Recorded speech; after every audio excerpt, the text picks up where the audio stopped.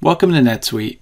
In this video, we will cover the parent matrix item, why it exists, and what it is used for.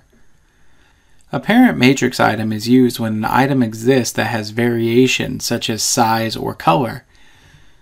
The parent matrix item is used as a way to categorize this group of items, such as a shirt or jacket that comes in different sizes. Each size shirt would need to have its own item record to keep track of inventory and sales for that particular item.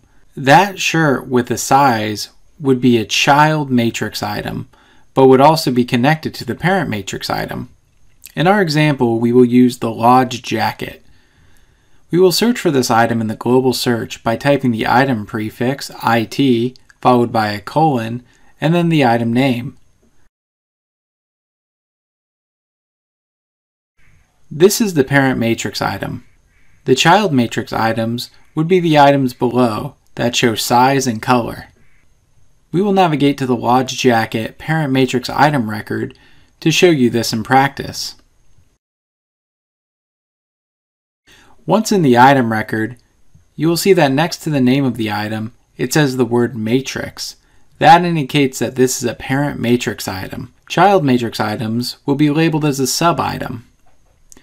Most fields in this record have been filled out with basic information. This is done because when a child matrix item is created, it inherits the fields from the parent matrix item. If you scroll down to the bottom of the inventory subtab, you will see that there is no inventory for this item. This is because parent matrix items cannot be sold since they lack size or color. To view information about the child matrix items connected to this parent matrix item, click the Matrix Grid View subtab. This shows how much of each item is in stock, and it's sorted by size and color. It is important to keep in mind when creating sales orders that only child matrix items can be added to sales orders in quotes. This concludes our video on parent matrix items. Thanks for watching.